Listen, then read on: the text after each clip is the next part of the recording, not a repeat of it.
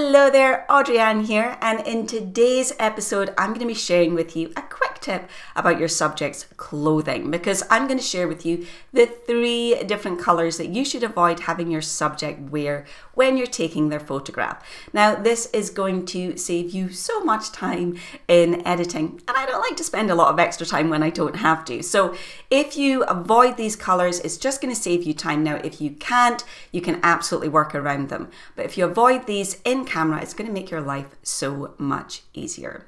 Now, if you're new here, hello, my name is Audrey-Ann from Live Snap Love, where I teach you the ins and outs of your camera so you can beautifully capture your children, your family, and your everyday life.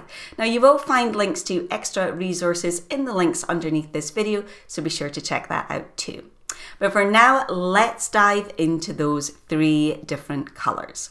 So the first color that you should avoid having your subject wear is this one, which is a clear red, so really clear, bright red. Now, the reason we want to avoid this is that this kind of clear red color is really easy to clip the red channel, and what that means in practice is that anything in this kind of clear red color is going to clip, so it's not going to print well. You're just going to see a blob of color and you won't see any detail or any texture here. In other words, that whole color has been clipped, and you'll see that both on images you share in the web and on images that you print. So we want to avoid this if at all possible so that we don't have that clipping. Now, you can bring that back in post-processing, but it's really hard. So if you can, just avoid it. Also, this color tends to advance, so red is an advancing color, which means it can be the first thing you see. So if you have someone wearing this entire color from head to foot, you tend to see the color first rather than the person. So if you want to use this color, try and use it more as an accent color rather than a solid block, or you can actually just tone down the color. So use a slightly more muted tone of red rather than this bright, clear red. The second color to avoid your subject wearing is actually a range of colors. It is anything that is neon. So anything that is really bright, like a neon pink, a neon yellow, or a neon orange. Now the reason for that is when you have this up towards your subject's face, it is going to cause a color cast on the person you're photographing. So underneath your chin, you're likely to see this reflection of this color. Again, it can be removed in post-processing. It'll take you a minute in Photoshop. But the point is you'd have to do that for each and every image. And it's just giving yourself more work. So if you can avoid anything neon, do so. Make sure that it's not bright orange, bright pink, bright yellow. And if you do have that, that it's away from the face and in smaller doses of color as well. And on to number 3, our final one. Well, almost, I have a little bonus one at the end. So the third color is this, pure brilliant white. Now I love white. I think it's an amazing color to wear. Unfortunately, in photographs, this white tends to clip.